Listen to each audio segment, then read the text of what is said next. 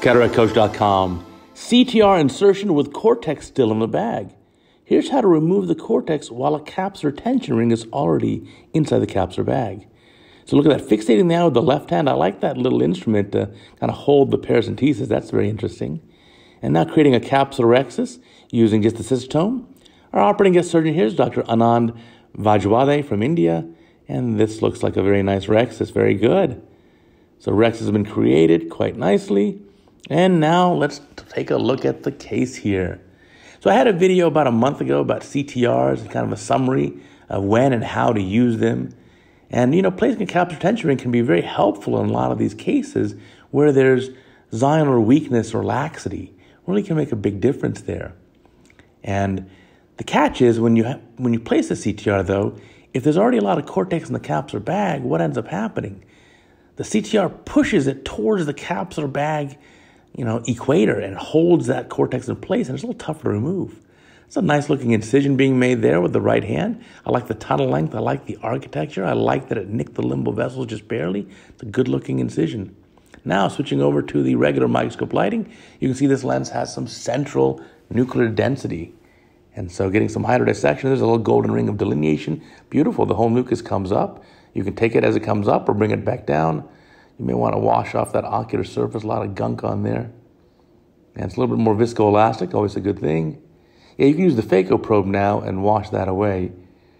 And let's take a look what's happening now. Yeah, you definitely want a cleaner ocular surface than that, though. And also helps to next time sequester the eyelashes, get them out of the way. But let's watch the technique here. So phaco probe going inside the eye.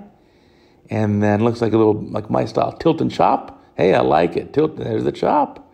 Beautiful tilt and chop. And now that first half can be removed pretty efficiently. Very nice technique here. You can see we've sped the video up a little bit, 1.6 times the normal speed, just so we can get the whole case done in about 5 minutes. I know my viewers, we like 5-minute videos. Just let's get to the point, people, right? So taking out the nucleus here, coming out pretty quickly, very efficiently. That second instrument just kind of feeding the pieces there. No need to even sub-chop it anymore once you have the two halves. I agree with that technique. I do that very frequently. Just chop the two halves and take out each half. Well, we don't even need to sub-chop. There you go. I like using the phaco probe like that to just irrigate and wash off the surface. That's helpful. And now looks like bimanual INA coming up. So where's the second instrument? There we go. So now irrigation with the left hand and aspiration with the right, cleaning up here. Definitely bimanual irrigation and aspiration is very helpful to remove cortex. You get a very good access, 360. But here's where you're going to watch carefully. You're going to notice some zonular weakness. And so as this is being removed here, taking out that cortex, that looks pretty good still looks pretty stable. But there's something that just tips off Dr. Vajwade that says, hey, I want to get CTR going in here. So pulling this out, and then there's some sort of weakness there. So didn't look too bad to me. I probably would have continued with cortex removal and not put in the CTR just yet. But certainly there's no harm in doing the CTR now. So filling up the bag with viscoelastic, you definitely want to insert the CTR under viscoelastic. There it is. It looks like he's going to just do a pure manual technique, no injector needed. And that's going to be delivered in. Just using one forcep here, you could even use another. And then you got to get that trailing eyelet inside the eye as well. And place that completely in the capsular bag. Now, depending on how you did the visco dissection or filling up the bag with the viscoelastic, you may have trapped some cortex there. So you're going to want to pull more tangential this time. To get the trapped cortex, you want to pull more tangential and less radial.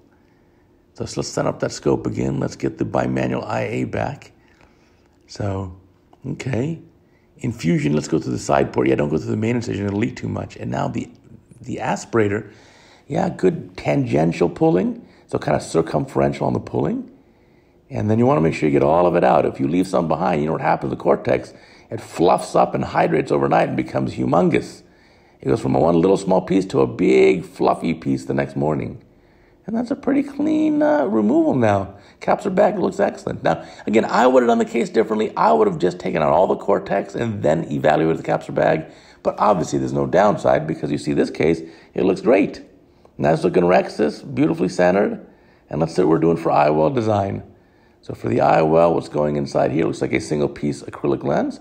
Going to get that in the capsular bag. very nicely placed. And that'll be the end of the case. So everything went beautifully here. Definitely CTRs are something you really have to know how to use. There are definitely cases where you're going to benefit from using that capsular tension ring. You definitely need to know how and why.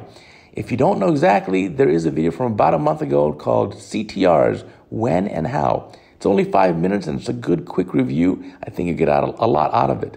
Go to CataractCoach.com and check it out.